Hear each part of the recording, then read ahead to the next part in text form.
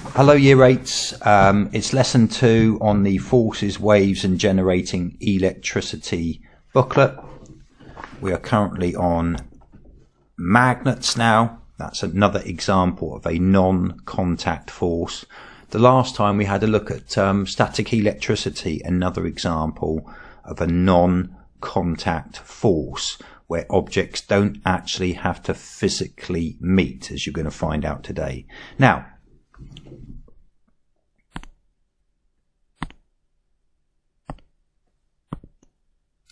permanent magnets have a north and a south pole. They exert a non-contact force on each other. These forces will either attract, or the opposite to attract is repel. Let's have a look at a video showing exactly what happens.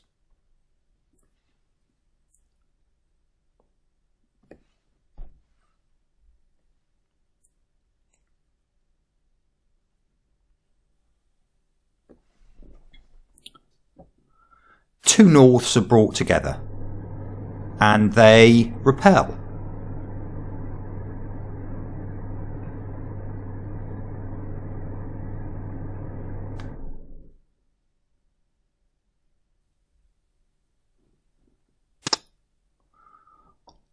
Let's watch that again.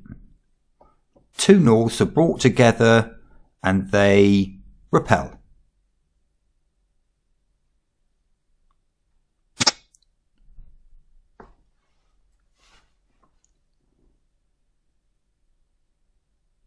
If you bring a north and a south pole together, they attract.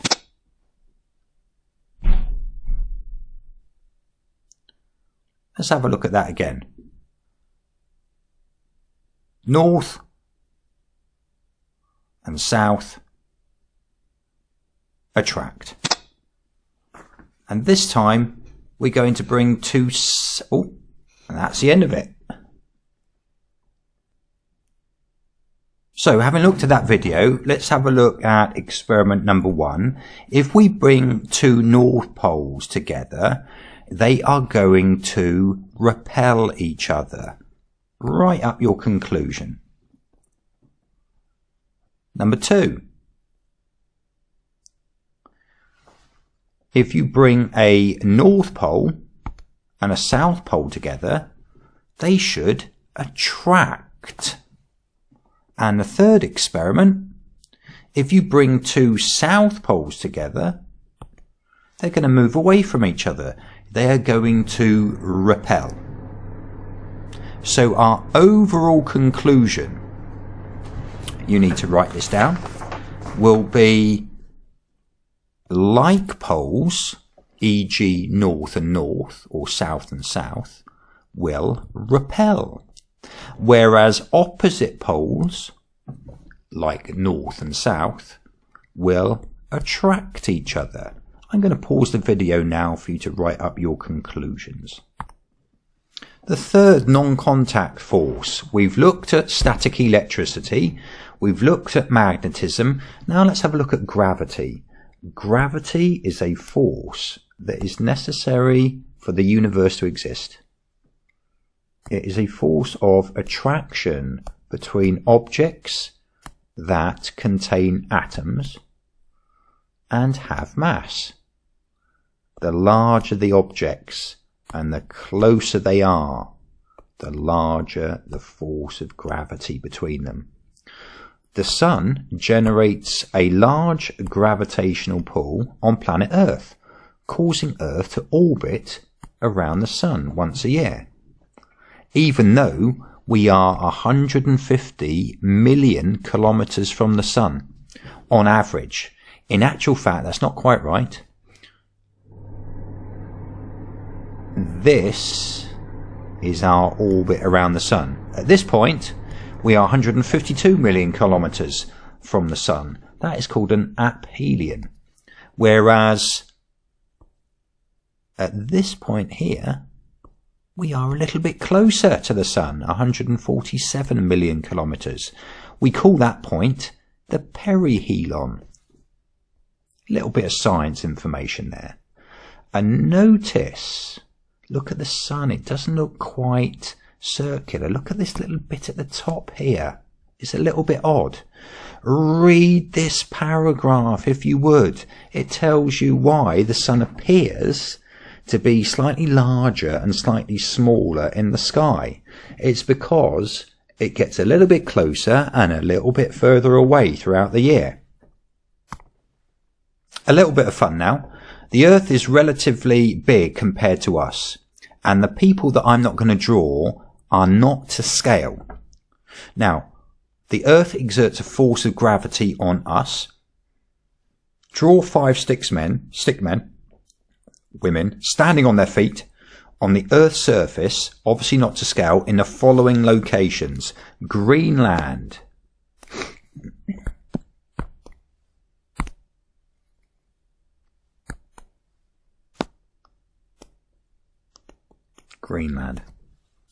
North America, remember, feet on the ground. South America, feet on the ground. South Africa, feet on the ground. And then in the Middle East, a little bit of geography. And doesn't that look a little bit odd? But we're all standing with our feet firmly on the ground. Measuring forces. Forces can be measured using a force meter called a Newton meter. Force meters contain a spring connected to a metal hook. The spring stretches when a force is applied to the hook. Let's have a look.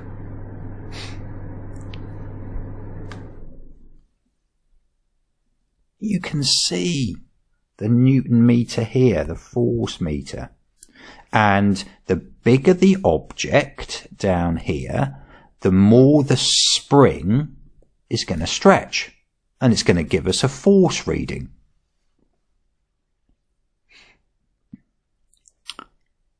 The bigger the force, the longer the spring stretches and the bigger the reading. The unit of force is called the Newton, after Sir Isaac Newton, and it is given the symbol capital N. The greater the force, the bigger the number. So 100 newtons is a much bigger force than 5 newtons.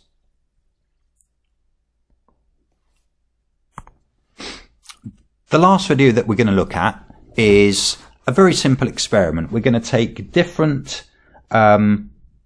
objects. So this is going to be the object, and we're going to measure their weight force downwards. So this is weight force,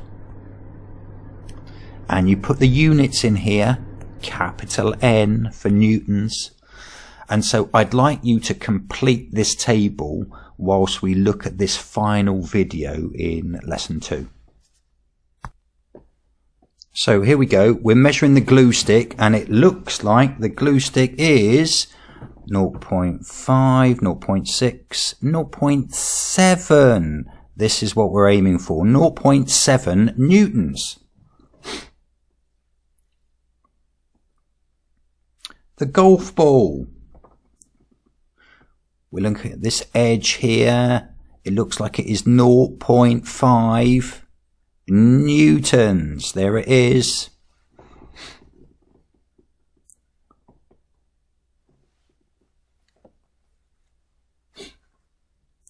The torch.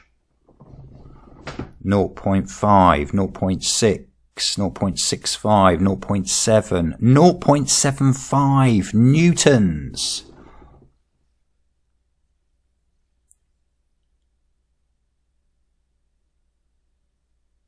The battery looks just about dead on 1.00 newtons.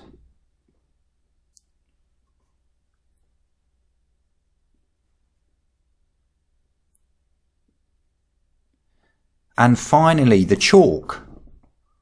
1 1.05, 1.1, 1.15, 1.2, 1.25 newtons is your final answer. Well done. End of lesson.